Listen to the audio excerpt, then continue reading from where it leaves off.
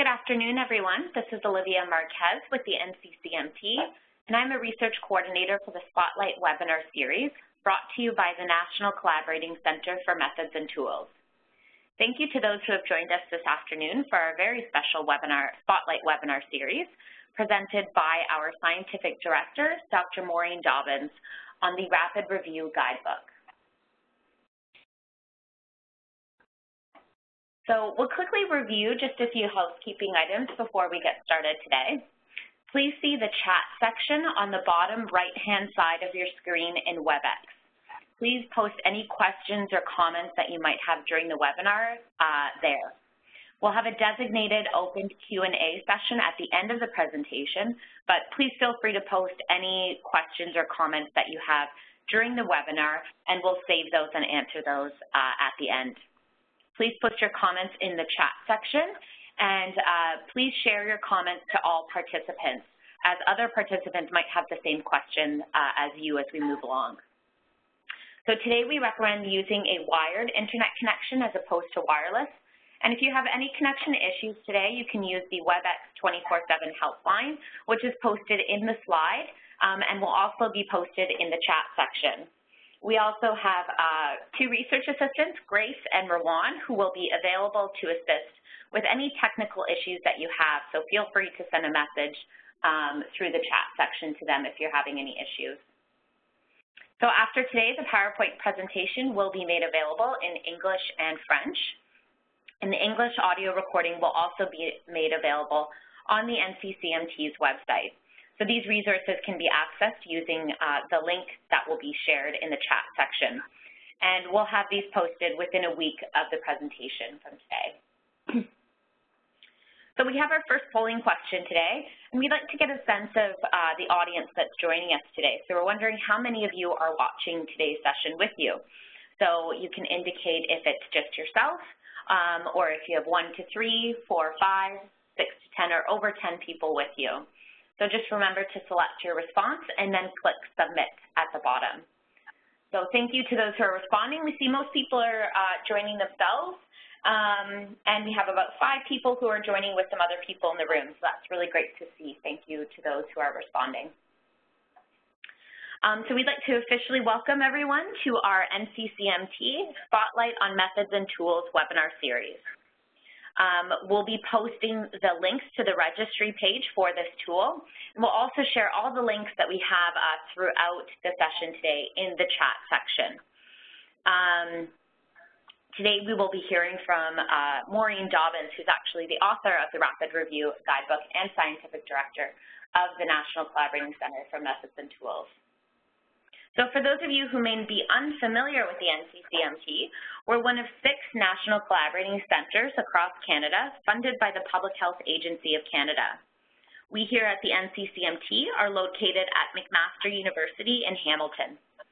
While the other NCCs focus on the use of research evidence in specific public health content areas, we here focus on improving the access to and use of methods and tools for health professionals in practice within Canada.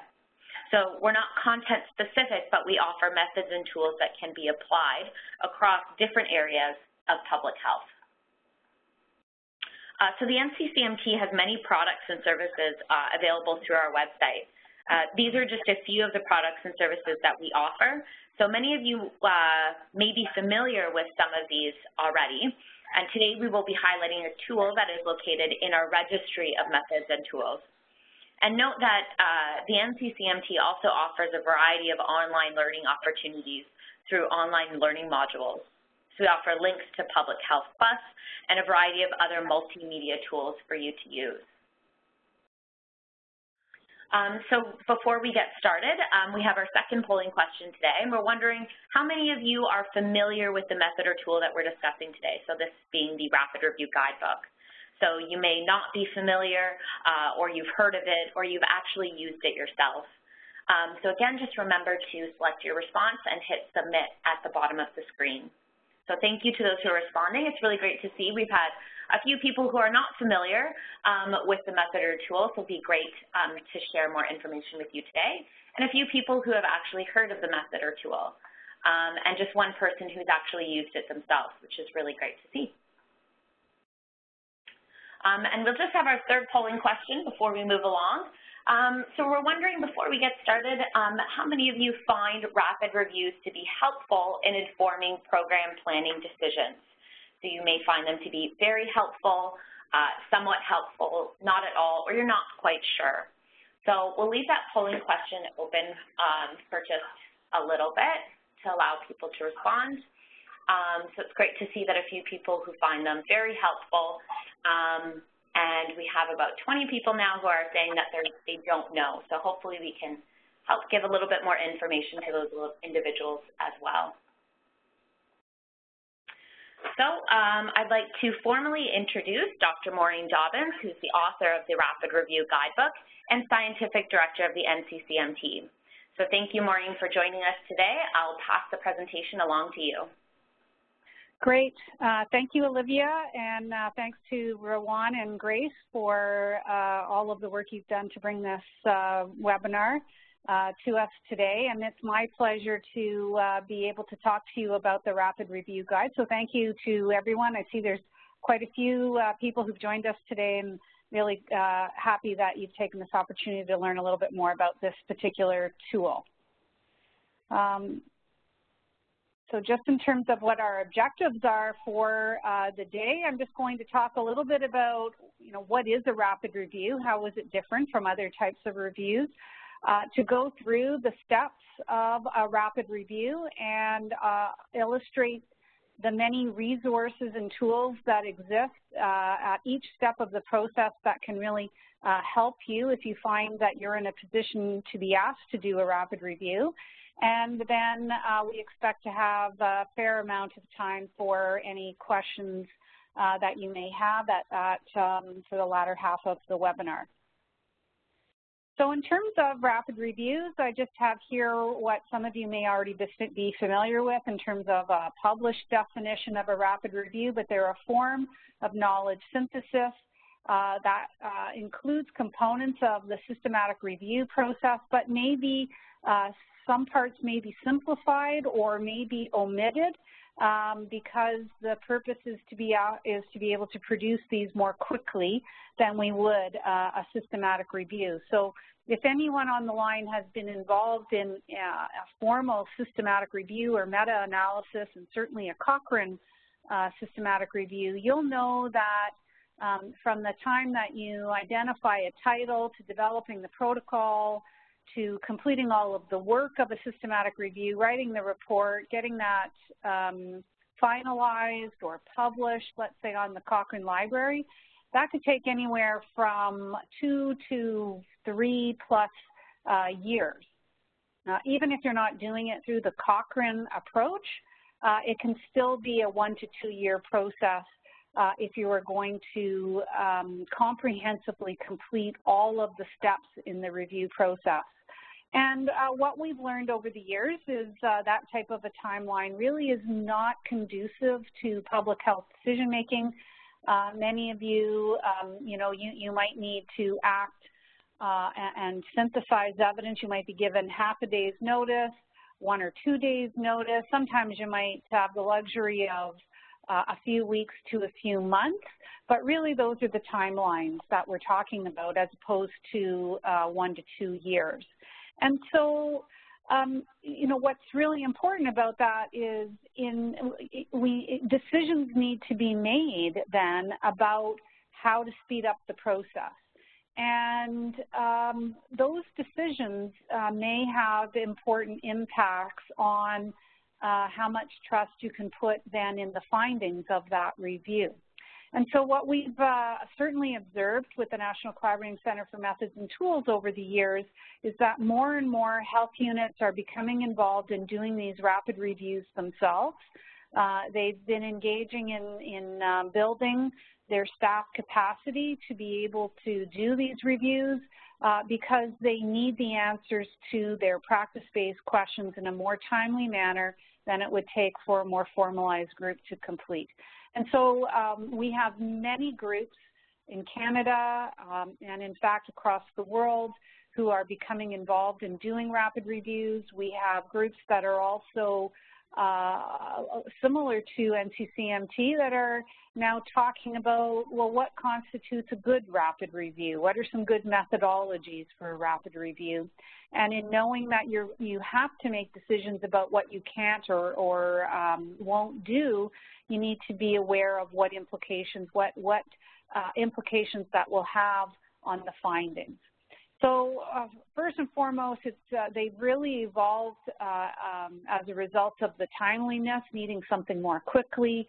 And in fact, anyone who's been involved in a full-scale systematic review knows that it can actually be a fairly, in addition to time, it can be a fairly resource-intensive endeavor, depending on the scope of your question and then the amount of search results and the number of included studies.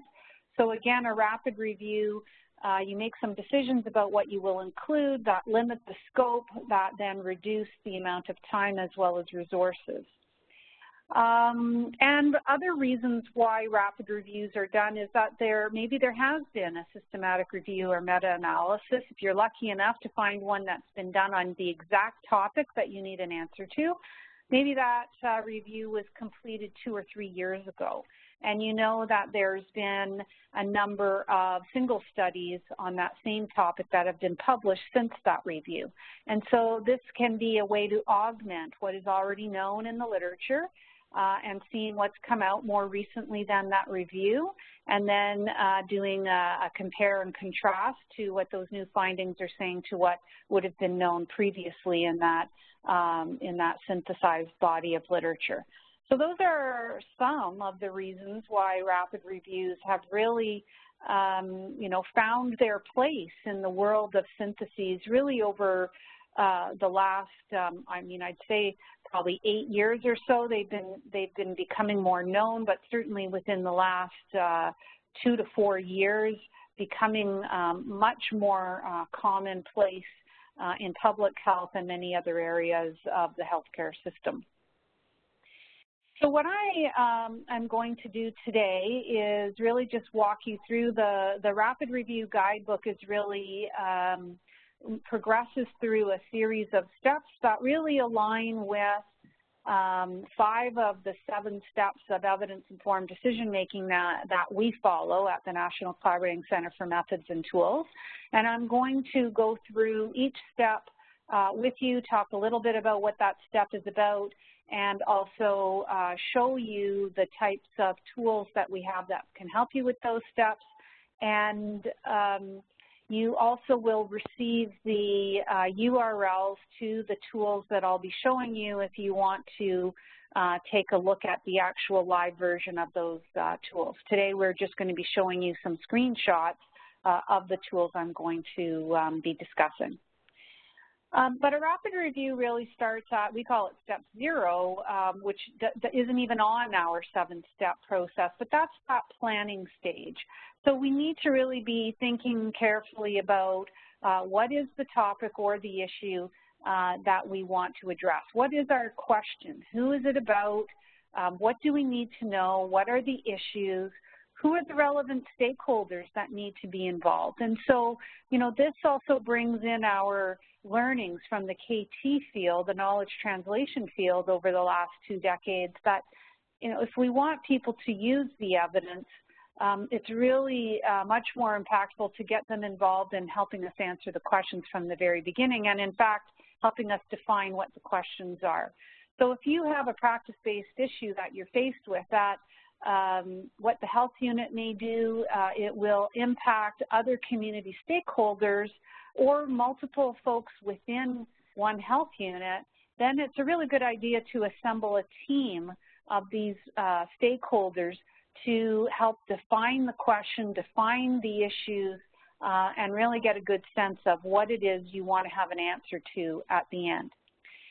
We certainly learned that having a project leader is really, really important. This can be someone, maybe there's some of you that are on the call today, you have a specialized role, which is to synthesize the literature.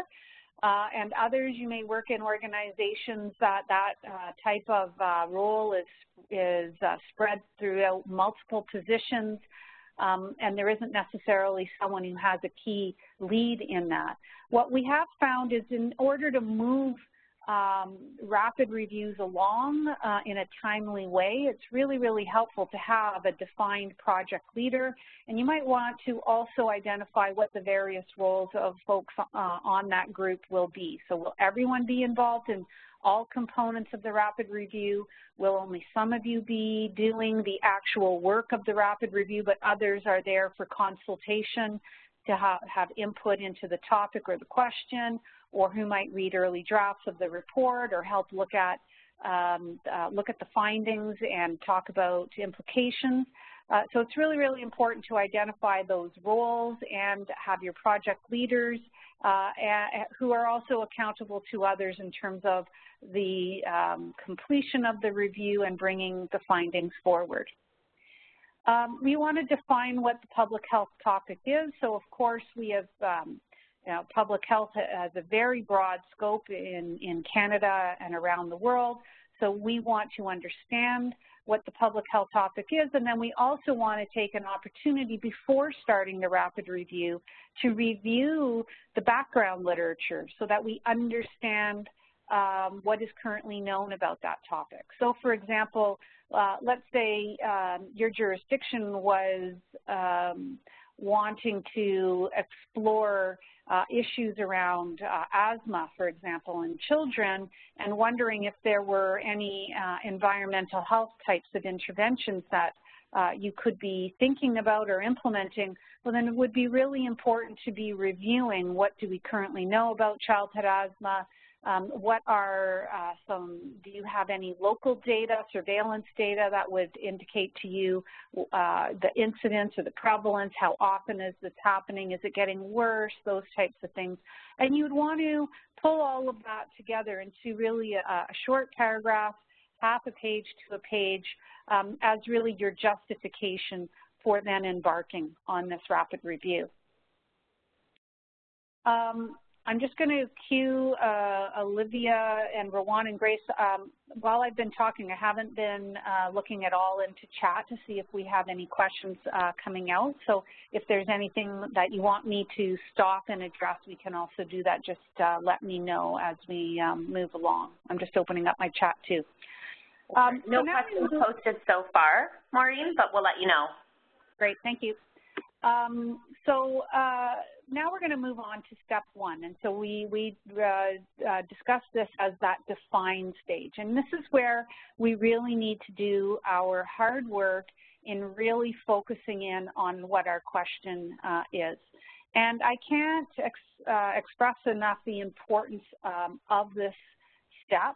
And in that, it's really, really important that all the stakeholders that are going to be involved really verbally talk about what the question is. And our experience has been that it isn't until folks are, they don't have to necessarily be sitting around the table to have this discussion, but it isn't until there's active discussion that you start to realize that not everyone is thinking the same way about what the target population might be, or what the set of interventions or programs or services that you're interested in, or the outcomes.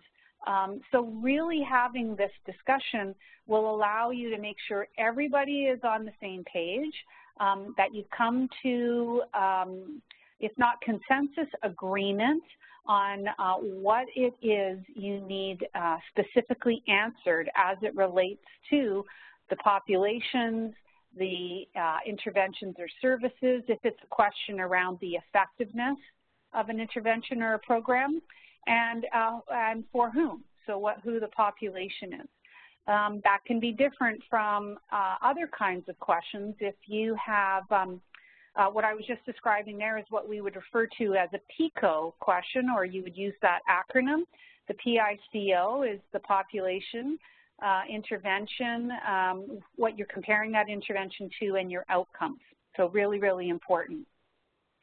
The next acronym there, PECO, well, that's for questions where you're not perhaps yet interested in what effective interventions there are for a phenomenon, but rather what are the relationships between, let's say, different environmental exposures and different kinds of outcomes?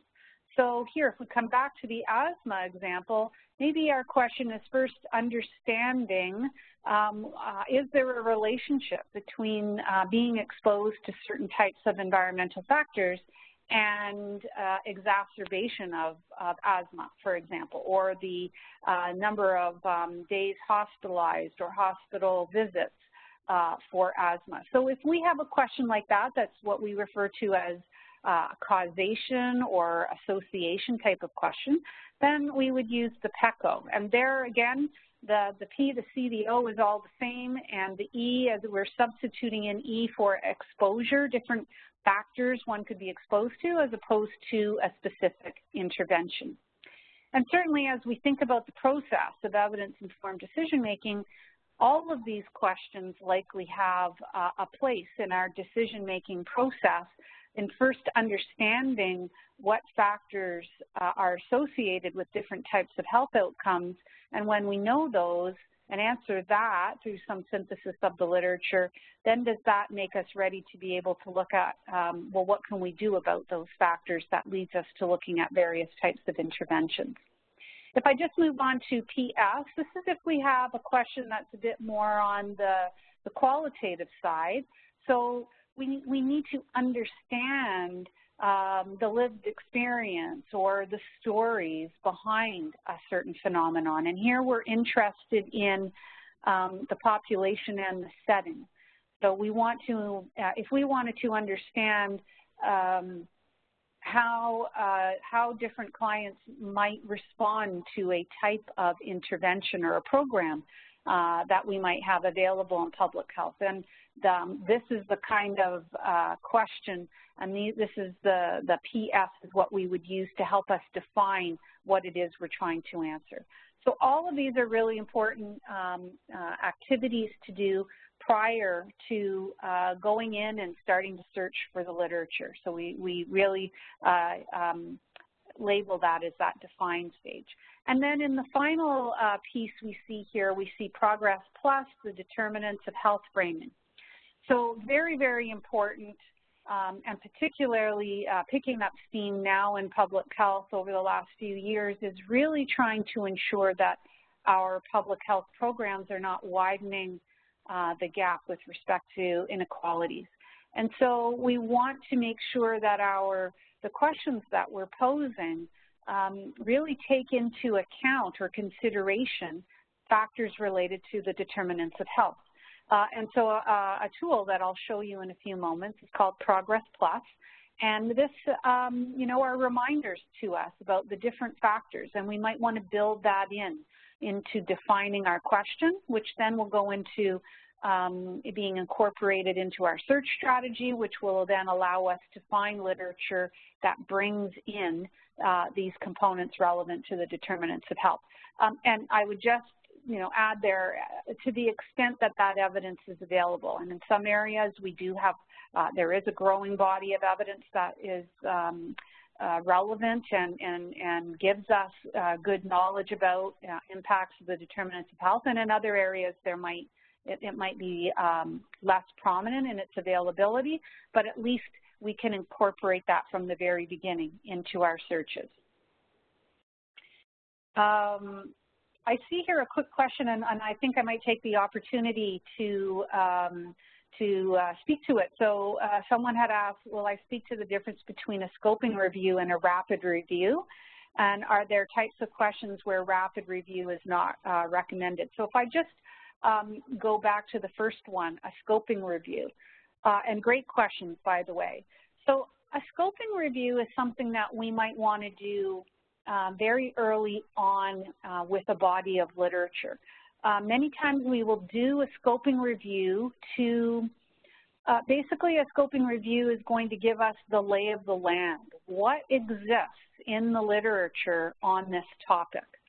So maybe we haven't looked too much at a topic previously, and we really don't know what's there. We don't know if there has been much done with respect to evaluating the effectiveness of interventions.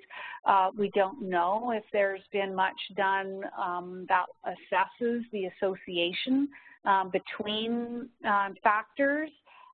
We might not be aware if there's been much done to really explore how people feel and think about a particular phenomenon. So we use a scoping review to go in, to take a look at the literature, and then based on what we find from that, then we can move on to say, okay, there's actually been a lot done here, and there may be multiple systematic reviews that could be done, for example, on different kinds of interventions. We could see that there's a fair amount of literature that looks at relationships between factors that would be good to synthesize prior to perhaps doing a systematic review of interventions. So that scoping review really would be an umbrella, if we, so to speak, to go out and find all of what's there and categorize it, classify it. What part of the evidence is about evaluating interventions? What parts are telling us maybe about incidence and prevalence and how often is this phenomenon occurring? Other evidence might be telling us what are important factors that are associated with this phenomenon. So that's really what we can get out of a systematic review, out of a scoping review, and from there we can make some decisions about where to next. We might find out that really there's been very, very little done with respect to evaluating interventions, and so it might not be, at that point a good time to do a systematic review, for example.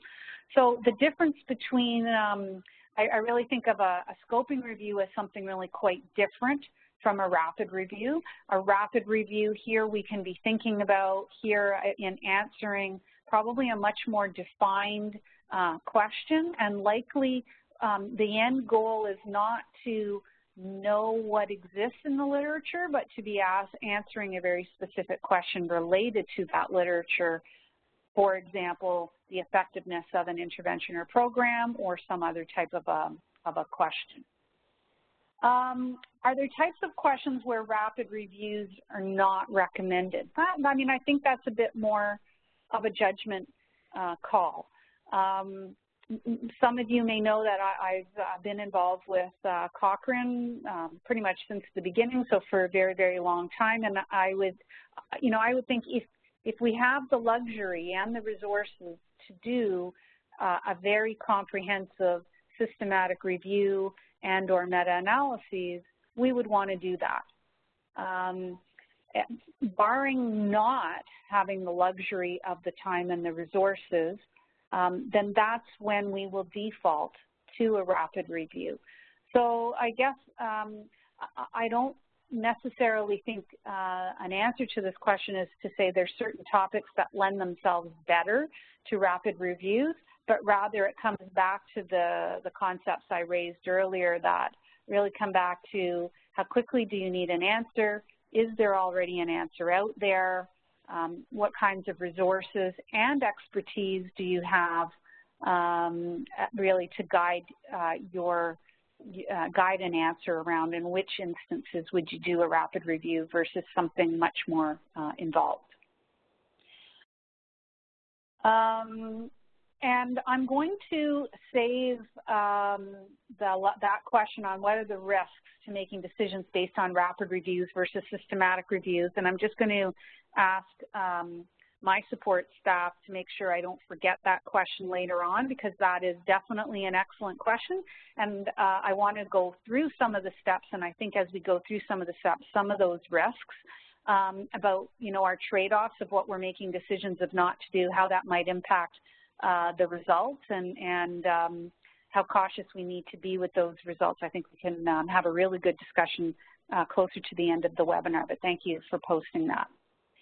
So I'm just going to show you a couple of tools here, and this one is called the Health Evidence Tool for Developing a Question.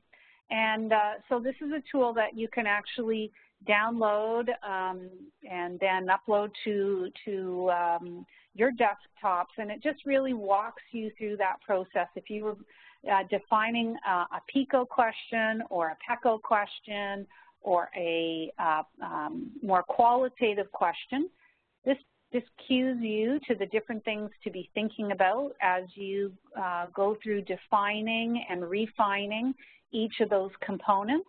And then it has a space for you to actually be filling in the blanks yourself. One of the things that I'll say many, many times throughout the webinar is it's really, really, really important to document your steps as you go through this and to have those electronic copies of what you've done. So from the very beginning, if you start from the very beginning, you're not going back afterwards. Maybe it's a month later, 2 months later, maybe it's 4 months later, 6 months later, and you're trying to remember what you did. If your memory is like mine, then that would be an impossible task. So right from the very beginning, this isn't something that would take you a long time to do. Start writing in those words as they come to you and as you refine it. And you would also find that you might end up with multiple iterations while you refine and refine and refine your question. And so this tool is something that's very hands-on. You can then save it. One of the things we talk a lot about is organizations developing information management systems. Like you would want to have a place on your server, on your intranet, where this type of work can be saved and managed, all the files managed, so that other people can actually go in and take a look at this. One thing we hear so often as we interact with public health departments is unfortunately, sometimes health units have multiple teams working on very similar questions, but they don't know that they are because there isn't a central repository that they could go look at to see, well, has someone already asked this question? Maybe in a slightly different way, but we could use that knowledge now. So keeping track and filling all of this out and finding a way to manage the files is something that can be really useful. So this tool is just kind of that hands-on, and it gives you a few suggestions also around what are called mesh headings, because ultimately this task, this step not only helps you define your question, it helps you to start developing the search terms that you will use or your librarian will use when you go into those electronic databases to start looking for the evidence. So there's a few tips at the bottom around mesh headings, which is medical subject headings that you can use for searching, some tips around that. So all of these tools are really just to help make this process as easy as possible for you. What I've now have you looking at is that one step further in terms of bringing that equity lens to all of your questions. So Progress Plus, which was created by the Cochrane Methods Equity Group, and the link is, it's been included in the chat, but it's also at the bottom of the PowerPoint here. And this just helps you to think about those other things that most likely are in the back of your mind, brings it to the forefront to not forget about. So place of residence, things like race, ethnicity, culture, language, occupation, gender, sex, religion, education, SES, social capital, and likely in reading these, it'll tweak you to think of others that maybe aren't on this list as well. So any of those characteristics or factors that may have an impact on one's health outcomes and or other outcomes that should and could really be a part of that search for the evidence. You want to be thinking about that, and this is a tool that will, at a minimum, make sure that you haven't forgot about some of those things that, even given that this is something that is trying to be accomplished a little bit more quickly than perhaps some of the other things we work on, it might be really easy to forget really important factors. So just a tool that you might want to keep in mind and take a look at. So if we move on now to step 2, we call this the search and relevance. So there's really a couple of things going on here. We want to be using our time most efficiently and effectively to quickly find the evidence that is related to our question. As well, if possible, if we can go to places that have already appraised the quality of that evidence for us, even better. That'll help in the next step, really reduce that. So we want to make sure that we're using our time efficiently and effectively.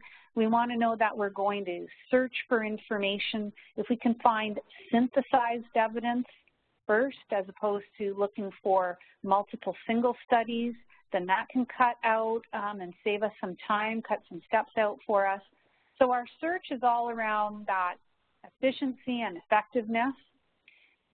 The 6S pyramid, I'll show you in a moment, is where we're really thinking about trying to go to those sources that have synthesized evidence first.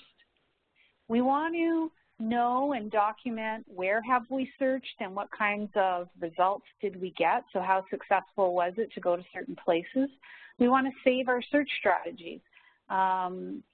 I don't know if anyone is like me, but and searching, I have to admit, isn't my most favorite thing to do in the world, but when I am in databases searching and working away, I'm constantly tweaking the search strategy, and then I'm so happy when I found a result set that appears relevant. I sometimes get out of the whole thing way too quickly, and I've completely forgotten what my search strategy was, and I forgot to save it, and now I can't remember what I did. Because I changed too many things along the way. So we want to make sure that we save our searches, we save the iterations of our searches and know where we ended up at the end. And we want to do that for a couple of different reasons.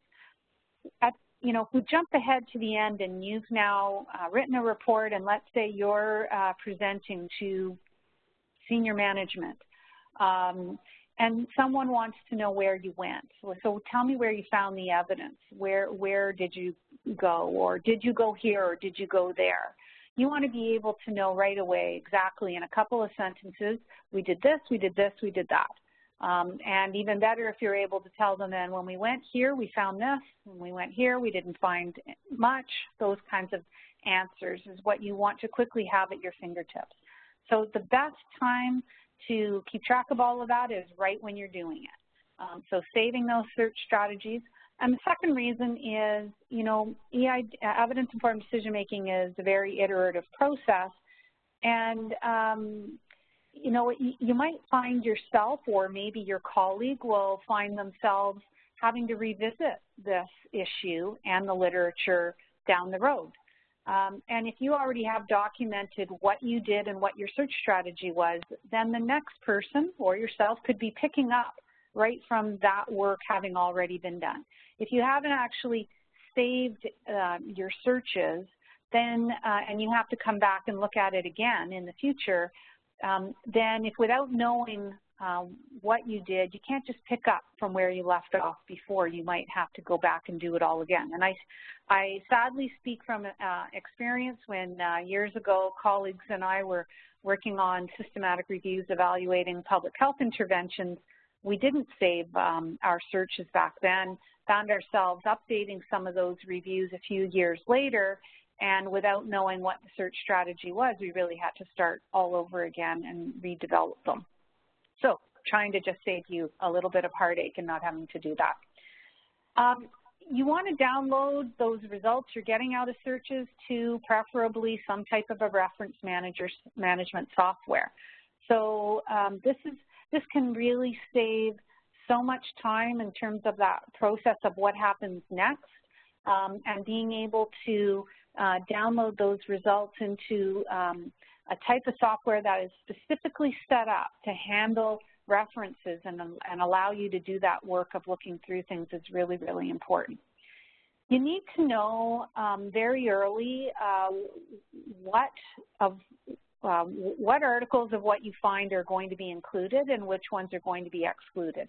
So you really want to develop very explicit, written down, to be included in our rapid review, an article needs to meet these criteria.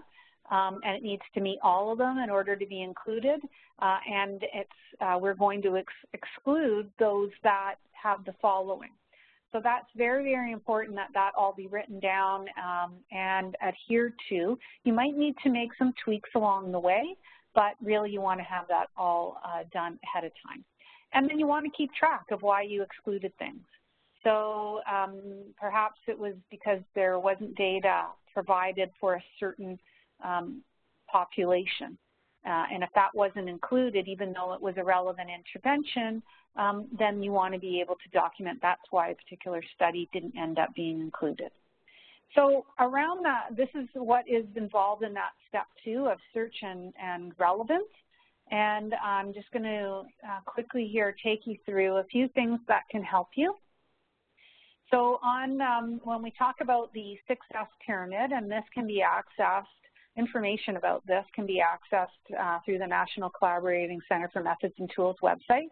Just talks a little bit more about the 6S pyramid and what other types of resources are available there to help you.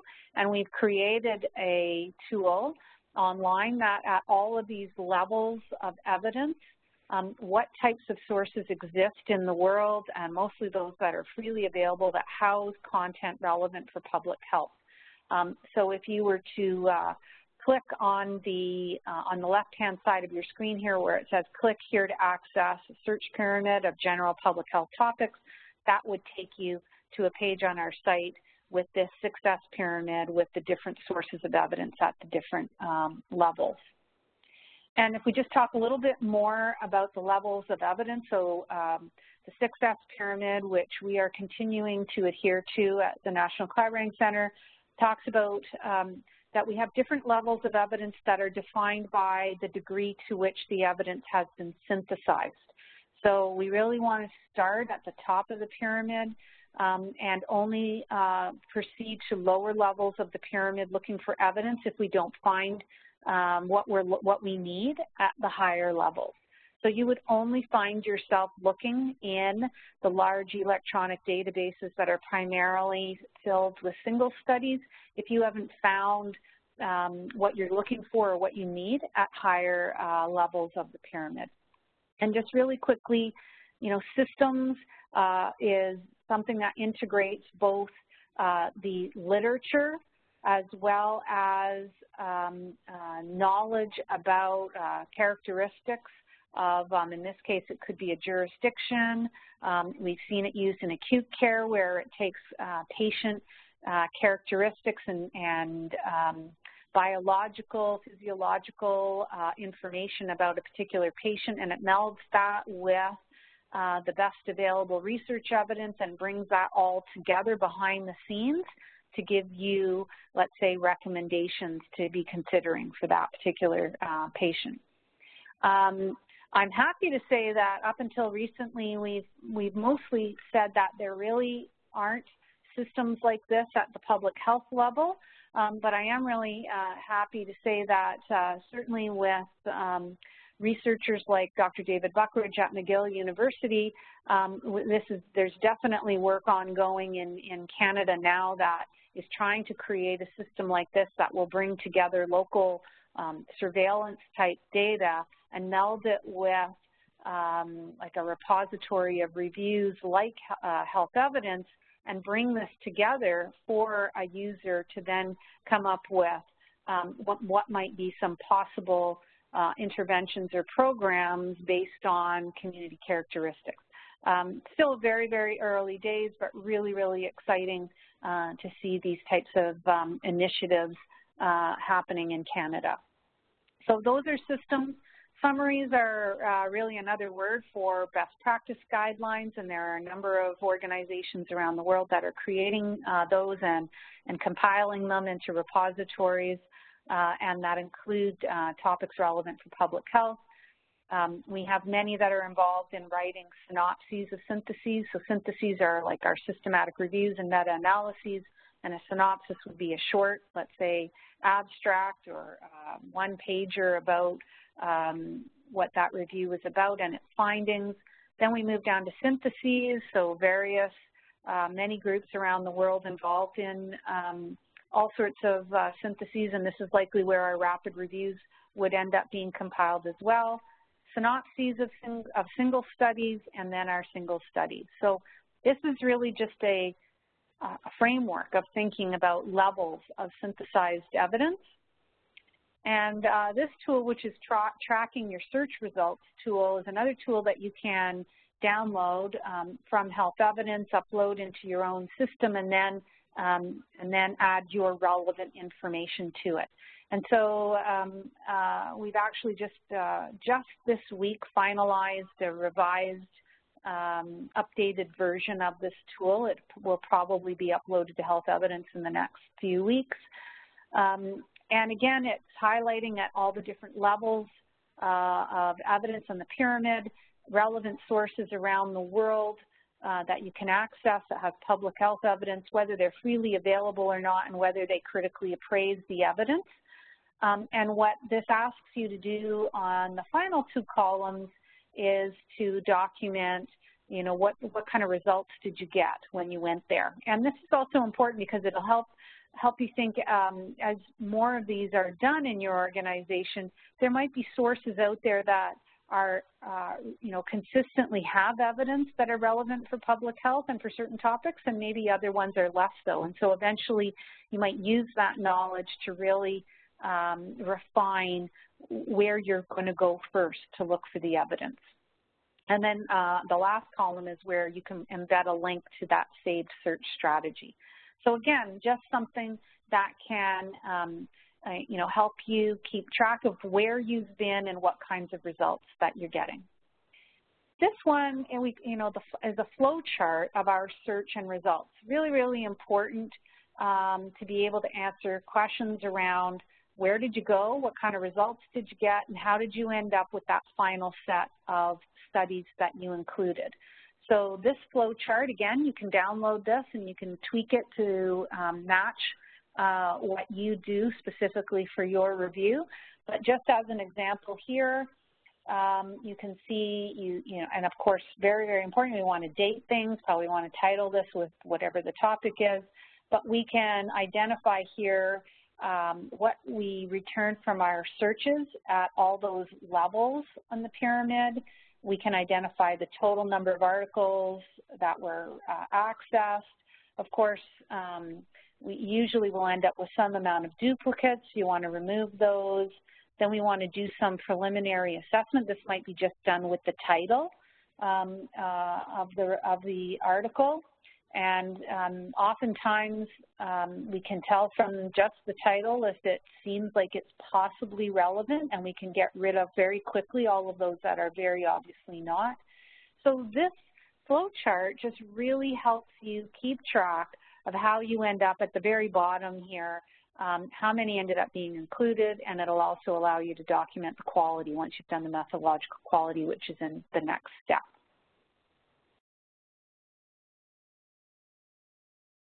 And then finally, if you're really interested, within our online learning module, our suite of online learning modules at NCCMT, we do have a specific module on searching. This module will take anywhere from probably 2 to 4 hours to complete. And it'll walk you through the search process. It'll have you practice searching and developing terms and documenting terms, things like that. So if this is an area of your position that you require some knowledge and skill and expertise in, then this might be a really useful tool to have. There's a pre-post knowledge test, and you can also, if you receive on the post knowledge test a score of 75% or higher, you can then print off a certificate of competence that may be useful for professional development or a career review, those types of things. So just another resource that's available to you. I'm just going to move forward, and again, I'm going to come back to questions closer to the end. So now we want to move on to critical appraisal. So really, really important. that we know what the quality is of the evidence that we're using. And actually, I'm just going to stop myself before I talk too much about this and go back to searching for a moment. One of the things I didn't talk about is, you know, within a rapid review, we do need to make decisions at every time point, at every step, about how we're going to save time if time really is of the essence, which is why you're doing the rapid review. So, for example, you might make decisions about only looking in one database or only going back a certain number of years. So you might just search back 3 years or 5 years. You might make a decision to only look at best practice guidelines, or you might make a decision to only look at systematic reviews, or to only you might not look at many different languages, and languages can impact our results in terms of where research results are being published, those kinds of things. And so those are the kinds of decisions that you need to make that are based on the amount of time and with anticipating the amount of results that you're going to get. Then that will inform some of those decisions that you make. And then again, very, very important that you document what the decisions were and even some thinking about what impact that might have had on your results. So now I'm going to jump back to the critical appraisal. So regardless of the level of evidence that you're looking at, you're going to want to either use someone else's rating if it's trustworthy and credible, or do your own critical appraisal. And therefore, you need to be aware of the different kinds of tools that are out there to help you, or resources that exist, because there's many, many that are out there. You don't need to be on your own in this activity. So first you need to know, you know, what is the level of evidence that you're looking at? Are you going to have best practice guidelines, or are you looking at systematic reviews or single studies? Depending on what you have in your rapid review, and you might have multiple levels of evidence in your review depending on your question and your decisions.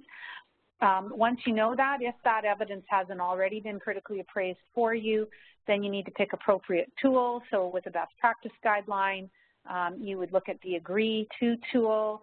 If it's a systematic review, there's a variety of different types of tools that are out there. I'll show you a few in a moment. And excuse me, and if you feel like you need a bit more training, then there's multiple modules, online learning modules that you could access to do some training prior to starting this work. And then the last piece that I'll talk about here is, you know, one of the things that I guess I would encourage quite a bit for the rapid review process is to use 2 people to rate the articles for quality. And I say this later as well also in data extraction. If there's an area where I guess I feel strongly you probably don't want to minimize is with respect to rigor, it would be on having more than one person independently rate the articles for all aspects, inclusion, quality, and the data that you extract.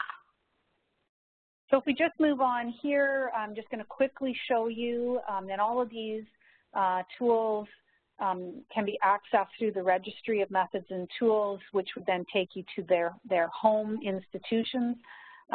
So the Agree To tool is the latest version that helps you assess the quality of a best practice guideline, and there's multiple ways in which you can complete that assessment. You can download the Agree To tool, print it, and do the assessments in hard copy, but you can also, you could do it electronically, and you can also create a profile with Agree, and it will store your assessments, your critical appraisals of those best practice guidelines in your profile if you wanted to go back and look at that. So really important to do that, and again, that's something that you would want to do with multiple people. One of the tools that you can use to appraise the quality of a systematic review if you found one that isn't already in health evidence is the healthevidence.org tool, which looks at a series of 10 questions to rate systematic reviews. But there's also the AmStar tool, which is a newly revised tool. Has a couple of different questions, and generally they're somewhat similar to the health evidence tool, a few different questions. We've separated out a few questions to try to make it I find it sometimes a little bit easier for folks for the type of literature we have in public health, but really this is also a very, very good tool and probably the most known worldwide, probably internationally accepted tool. And one other group in the UK that has many tools, and again, fairly easy to use, is they're called the CASP tools, and there's one specifically for systematic reviews. So again, all of these tools can be downloaded. Again, you'd want to create an information management system that would allow you to keep track of completing these assessments and compiling them somewhere so that if you needed to go back in and look at them at a future date, you would be able to find them all.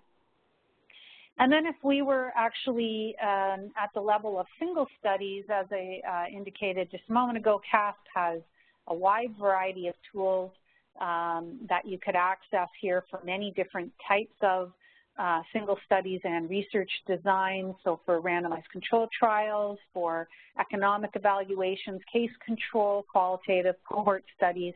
So they have a great variety here, as well as tutorials to help you with that.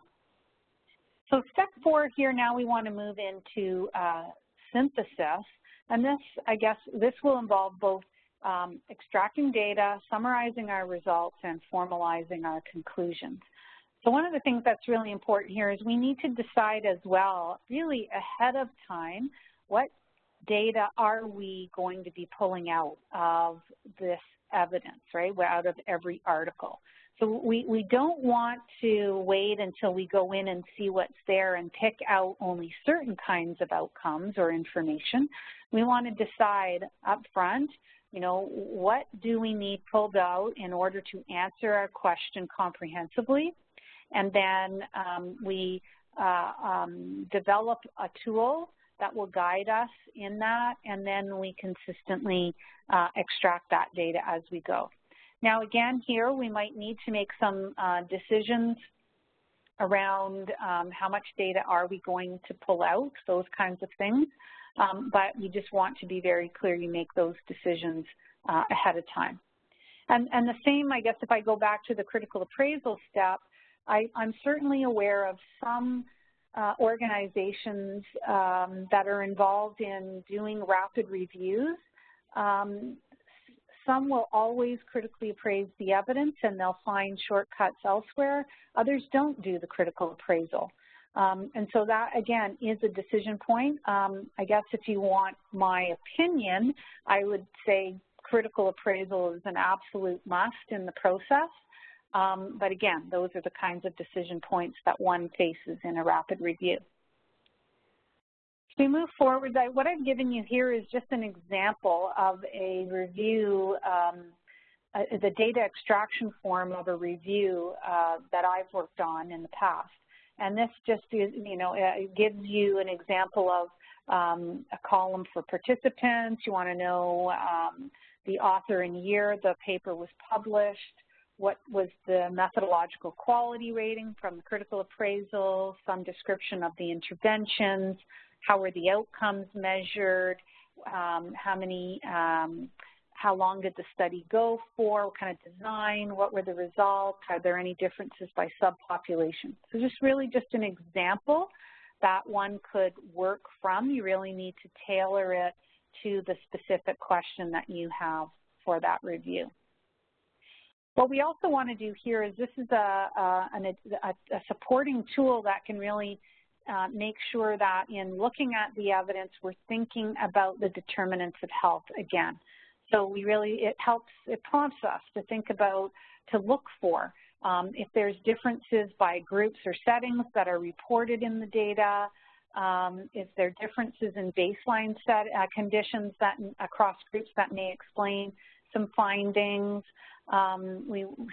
This is a really nice tool that can really remind us to not forget about some of these different factors that may impact outcomes and results that we might want to be looking for. So, and it could very well be that when the studies that you're looking at or the articles you're looking at do not address these factors, then you need to document that that's not there, because maybe there's additional evidence, sources of evidence, information that you'll need to access to help fill in those gaps.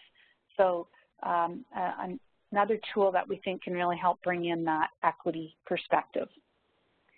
And then also as part of formalizing conclusions and really summarizing that data, a briefing note, here's an example that could be used that you can access from health evidence again. But again, this tries to bring everything into one short document, what the topic is about, what the issues were, some background information, what the current status is of the issue, any local data, and then it really gets you to really identify the key findings and implications. So this could be something that some might use at the end after the report is already, a more fulsome report is already done, to really focus in on what are those key issues if you wanted to put something in 1 to 2 pages, let's say, to senior management, for example. So I just have a few more slides, and then I'm going to go right back to all the questions that I see. So again, we might want to think about that, incorporating an equity perspective. And so here's a tool from the Ministry of Health and Long-Term Care about conducting a health equity impact assessment. Again, really, really important to help us think about, what impact might different types of programs have on different populations and subpopulations. So again, something that can help us work through that process. And then we talk about here step 5, which is applicability and transferability. So much of the literature or the evidence base that exists, relatively little of it has been generated here in Canada. But there's a great deal of evidence that is produced around the world, and we likely don't want to be throwing all of that away because it's not been created in Canada, but rather, make some assumptions that it likely has some place in Canada, and then we need to think about whether or not it really is applicable, whether we can transfer it to our local jurisdictions, and then what types of modifications we may need to make to certain programs in order to make them more applicable and feasible and transferable to our situation here in Canada. And so that's what this stage is really all about. You're going to want to reassemble your group of stakeholders to look at the findings of the review, share that report, have good discussions around what makes sense, what's feasible within the resources and the needs and the experience and expertise of that local area, and then to come to some decisions and conclusions around that. And so here, just pointing out here, a tool that we refer to as the A&T tool, so the applicability and transferability tool. There's actually 2 versions of this tool that basically take you through specific questions that you would want to be asking if you were going to start something new. So let's say be adding new programming or adding new interventions. That could be adding it to something that already exists or starting something brand new. So a series of questions it takes you through, and you can document answers to. And then there's a slightly revised version of the tool if a decision was looking like it was stopping doing something that, let's say, the health unit or the organization has been doing for a period of time. So what are the things that you would need to take into consideration? Who all needs to be involved? Those kinds of things that take you through that. So that's one version of that tool, and the tool has also been taken a step further to, again, ask these questions from an equity perspective, and this is referred to as the Knowledge Translation Toolkit, and it really takes us through not just that same series of questions in the previous tool, but now putting that lens of different factors around the determinants of health as part of that process as well. So that can, again, make sure that we're not forgetting about that very, very important step. Perhaps before we might have gotten to discussing that A&T, we might want to write up that report. And everyone here might be a little bit different in terms of what the expectations are from their organization. Some health units clearly articulate that they expect a multi-paged report with appendices and things like that to be produced, and they're filing those, they're keeping those available through their intranet. Some even maybe post to their website that others could access. So some really are at that level of a formal report, although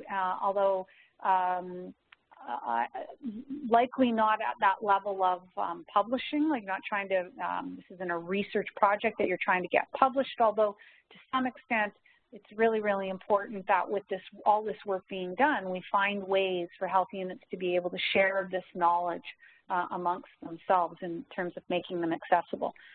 Some of you might have a very formal process or expectation of a report, and others, really, it's about the findings and being able to document those. So I guess the most important thing is likely knowing what the expectation is, likely knowing what any kind of write-up or being able to report back to others on what was done, what's required of you. This is an example or a suggestion that I have. You might want to have key messages, start with the key messages. That would be no more than a page, an executive summary that would include a little bit about what you did and then what the findings were, what the implications are, a full report. Some have said like up to 20 pages. That could include your things like your data extraction tools, things like that. As I indicated earlier, you might need to revisit, unlikely need to revisit the topic in the future. We know, for example, right now in chronic diseases, if you're working in diabetes or physical activity, obesity, many, many areas in chronic diseases, we're talking about thousands of studies being published every year, hundreds of reviews being published every year, things like that. So there's much new knowledge coming out all the time that might require us to periodically be going back in and taking a look at what we've done, which also makes it really important for it to be documented what you did so that if you do go back, you can pick up where you left off instead of having to start basically over again.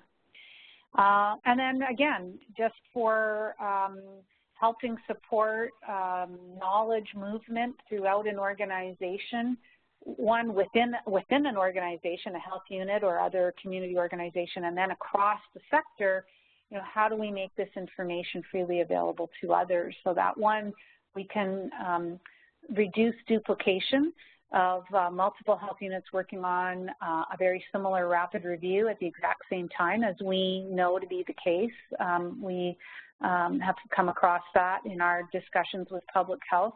And two, to be able to share that knowledge, because if we're talking about just that review of the evidence before you customize it to the needs of your own jurisdiction, that review of the evidence can be very, very helpful to other health units, other organizations.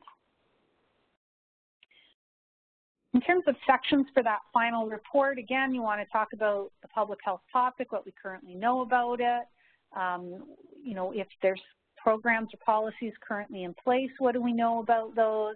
We want to talk about the synthesis of the findings, what the implications are for the organization, and then our references and different kinds of appendices that we might include in that report. So actually, why don't we just back up before we go to that? And that's all. Oh, sorry, go ahead, Olivia. Hi, Maureen. So I've just actually collected all of the questions because we had a few questions posted throughout. So thank you to all the participants for really great questions.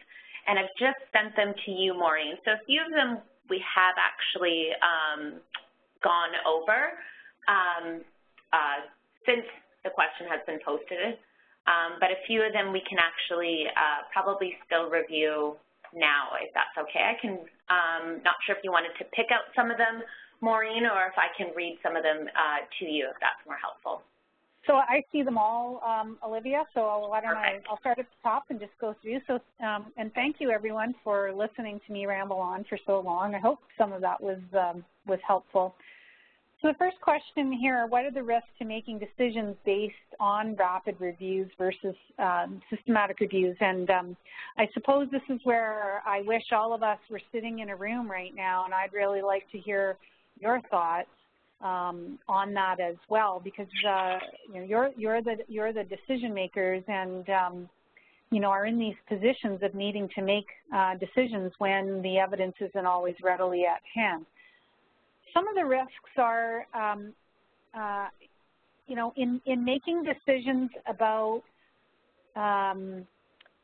not doing all of the components of a systematic review, or not doing them as comprehensively as a systematic review, means that we might miss some important information, or we might make some decisions that kind of lead us towards a certain kind of answer, although we may not be explicitly trying to just go to a certain answer, but it might lead us there. So, for example, if we only looked at very, very recent literature, so we limited our search to just a few years, it could be that there were some really important studies or review of multiple studies that was released just before our date that may have a different finding than what we're finding now. So we could be missing that knowledge, and maybe there's something different about the studies that are coming out now that may explain, let's say, a difference in the outcomes. So, you know, decisions that we make about where we're going to search, how far we're going to search, like how far we will go in our search, may impact the direction of the results that we end up seeing in what we end up having in our review. And it might mean that you don't have the whole picture. And without having the whole picture, you know, maybe what you're finding right now are things that suggest an intervention is more effective than it really is. So that could be the risk, that we are we end up being overly positive that an intervention works when in fact it doesn't. Or maybe some newer studies have recently come out that are suggesting an intervention is not effective, but the full body of literature, when you look at the literature in its entirety, overall tells us that it actually is effective. So those are the kinds of issues that can happen in terms of what happens with our results when we can't assure ourselves that we have found everything that's out there. Another example might be if one were to not critically appraise the evidence and just used all your evidence as being created equal. And so we really, if we didn't concern ourselves with knowing this result came from a really methodologically strong study or review or best practice guideline, and we just added that to the results of another piece of evidence that wasn't very well done, then, you know, that can again lead us down a path of, you know, maybe we're being influenced by not the highest quality evidence. So again, those are just those kinds of examples. Those are the kinds of risks that are there when we do a rapid review. You know, I think we need to just keep in mind there that, you know, as decision makers, you're trying to do the best that you can with what you have available at the time. And so if you're in that position where you need to make a decision relatively soon and there is nothing that's more synthesized, like let's say at that systematic review level, then turning to this idea of a rapid review is, we would, you know, hope be more helpful than not doing that and then, let's say, picking just a study to help inform that decision. What about evidence briefing? And so I need to make a few assumptions, but I think we're thinking there about where we do a quick look, like an evidence brief. So where we do a very quick look at the evidence and then write some assumptions. And so again here, same kinds of risks that we have that I was just talking about. So in doing an evidence brief, you're making decisions about what you're going to include and what you're not going to include and by how long you have to create that brief. And whether or not you are using the best quality evidence or weighting the best quality evidence, all of those kinds of things. So evidence briefs can certainly, you know, an evidence brief that would be based on a comprehensive best practice guideline or a systematic review or systematic reviews in a topic area is going to be different, a different kind of product than if you have a clean slate and one goes and finds different kinds of evidence to populate an evidence brief with. So I gave you an example of what you might do with one form of an evidence brief, but I think that one is a little bit different from some of the briefs that I've seen that, let's say, might be used in policy. So again, though, it's just really trying to understand if we only pick a handful of studies and we have no idea what else is out there, then is that handful somehow biased in leading us down a certain path, and those are the risks of those. If I just move on, for search strategy building, do you start from scratch or do you try to use templates from previous relevant studies? So excellent question. You know, certainly in defining your question, you start building those words that are going to form your search strategy. So I think it's really important to start with really understanding what your question is. And then I really usually refer to it as, you know, the art and science of searching, that accordion where you're going to want to go and now take a look with your question clearly defined and the initial search words that come out of that question. You know, if it's yourself or if you're lucky enough to have the services of a librarian, running some searches, see what you get back. And when you start finding articles that are relevant to that topic, and certainly going into those articles and taking a look at what kinds of keywords those articles have been, what kind of terms those articles have been keyworded with can be very, very helpful. And then there are also other types of resources that can help you. There's been a fair amount of work that's been done to create what are called filters or search filters or hedges, where some really, really creative folks have gone in and they've put all the words together to find all the studies, let's say for a type of design. So if you want to find RCTs, this is the string of search words that you need that's going to help find systematic reviews in a particular search, and then from there you can identify the ones that are relevant for your topic or add that topic in.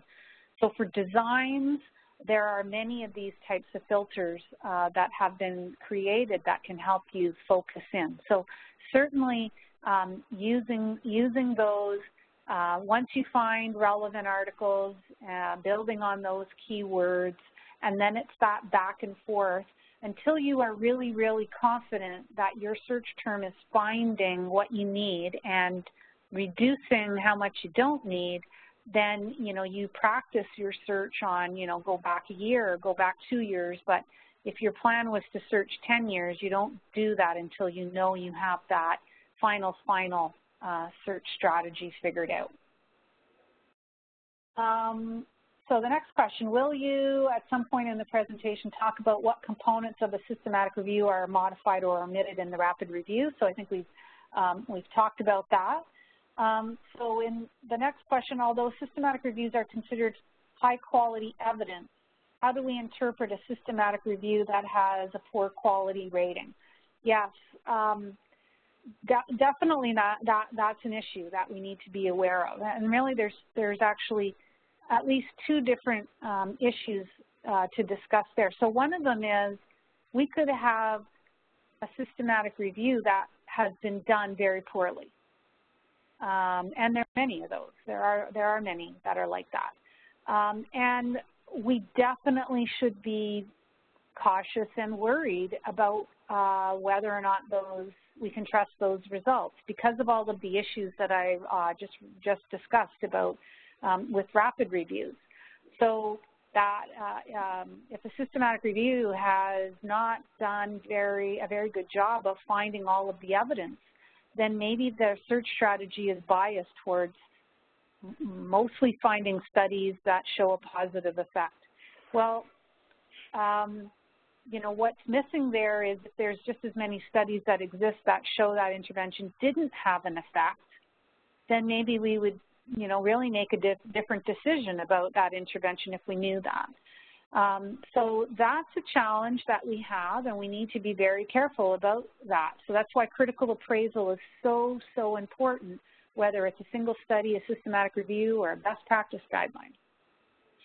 The other situation that we can have is you could have a very, very well done systematic review, but the single studies included in that systematic review are of very poor quality themselves. So again, we can have challenges there because you can't fault the review. The review's been done very well, but the evidence base is of a poor quality. And then we have the same issues then, that it would be hard to really trust then the quality and the findings coming out of that review if the evidence base is of itself poor quality. So those are both the things that we need to be very careful of. And if you were to find yourself in those instances, but still feeling you need to act, then one might proceed cautiously. It might be, well, we don't have a lot of certainty at this point that we in this particular intervention, so we're not sure we should really do it. Or maybe we should pilot test something in a small way and evaluate it ourselves and see what type of response we get. So again, it's a very, very important question to ask, and we need to think about those carefully. And it leads to another topic that maybe we should do again. I'm not sure we've done this as a webinar on grade. If we haven't done it, then we probably should in the future. And if we have, perhaps go revisit that. But grade is an approach that guides us to take a look at all of the evidence, the quality of the evidence, the differences in the findings, many aspects to help us to give a rating of how much certainty we actually have in those findings.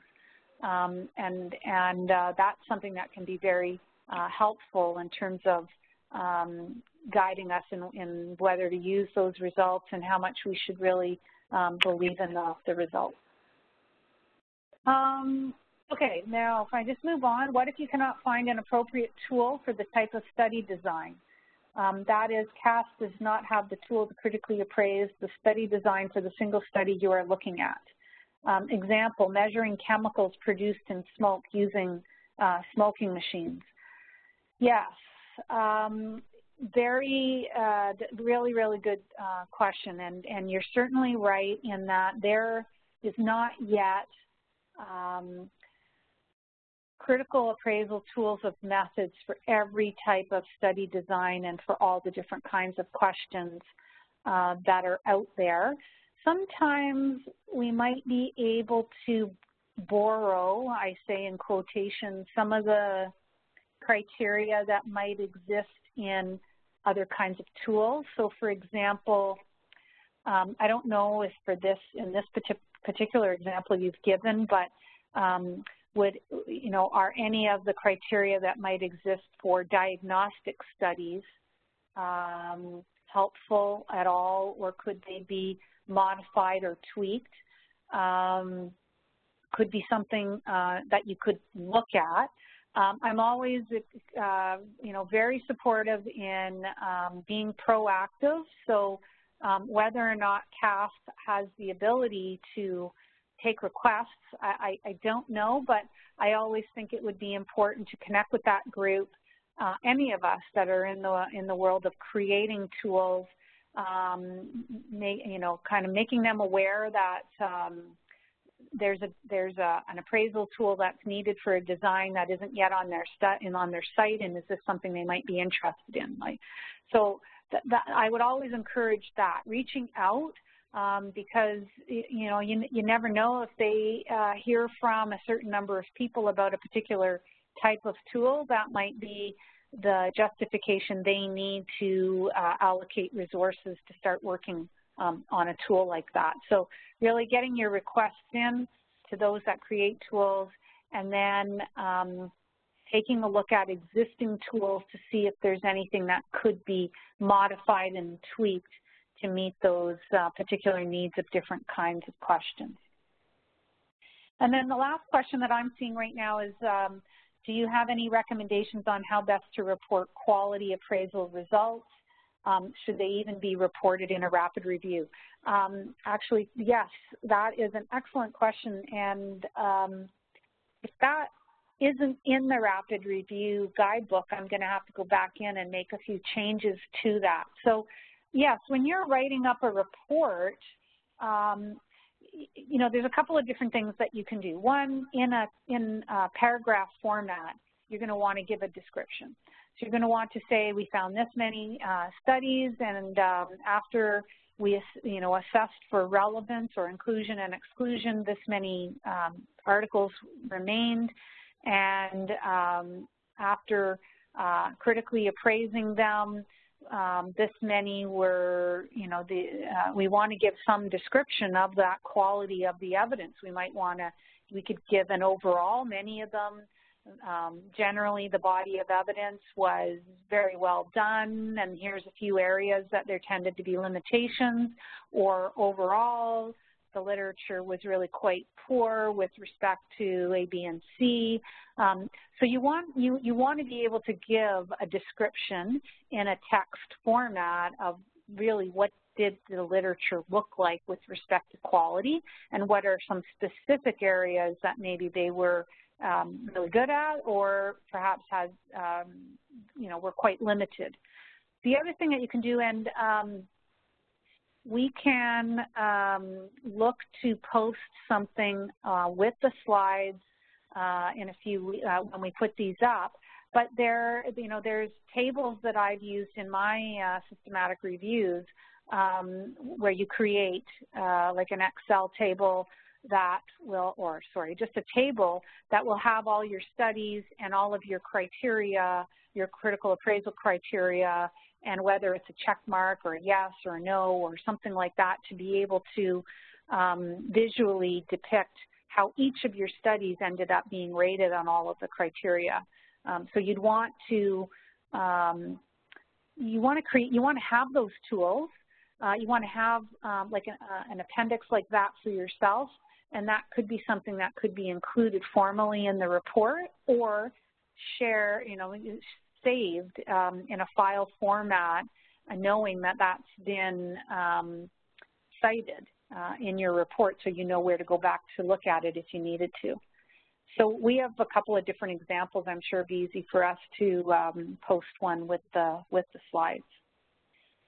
So I see we're very quickly running out of time. I see there's one more question. I'll try to do my best. Health units throughout Ontario are often asking themselves the exact same high-level questions and may therefore embark on the development of the exact same review. What are your suggestions for having other organizations do this type of review or sharing reviews done by public health units so others, you know, can access them and not have to do all their own? I'm definitely a strong advocate of sharing as much as we can.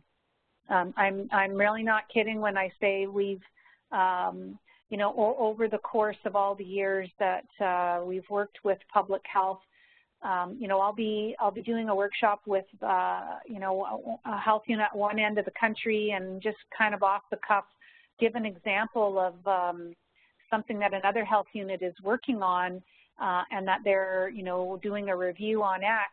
And I think almost every time I've said something like that, someone in the audience will say, oh my goodness, we're doing that too, or we just made a decision to do that. And we always try to put them in touch with each other so that they can share it. So I really firmly believe that we want to share that. The synthesis part, you know, at a minimum, the identification of, I mean, if the questions are similar enough, the search results and the studies that were found to be relevant, sharing of if critical appraisal was done by that organization, and then data extraction, you know, even if it wasn't the full report, if people didn't feel comfortable sharing that, but it was this other underlying knowledge, that's probably 60% of the work right there. So I do think it is really, really important to be able to share, whether that's thinking about some kind of a central place that these things could be put, and I know that there's been some discussion certainly in Ontario about that. You know, folks shouldn't forget that there's healthevidence.ca, which is a repository of systematic reviews, published systematic reviews. But, you know, within that template, within that website, there's likely, you know, definitely opportunities to find a place for these health unit developed rapid reviews. So certainly we need to keep discussing how can we share them. How can we make it easier for people to know what others have worked on, and not just in Ontario, but really across the entire country. So I'm going to let you take the presentation back, Olivia. That's great. Thanks, Maureen, for going through all those questions and a great presentation. So for those who are still in the session, we just have a few more polling questions that we would love to get your feedback on. So we're wondering, now that we've gone through the presentation, if you could rate the helpfulness of rapid reviews in informing program planning decisions. So similar question to earlier. And just again, select your responses and remember to click submit at the bottom of the screen. So thank you to those who are responding. We'll leave that open for just a little bit longer. And we've gone through most of our questions or comments, although you can continue to share any questions or comments that you have, and we can try to respond to those via email as well, if that's helpful. And then we'll just close up that polling question and open up our next one. So we're wondering if this method or tool could be useful to you in practice. And we'll open that. Perfect. Grace has that open up, which is great.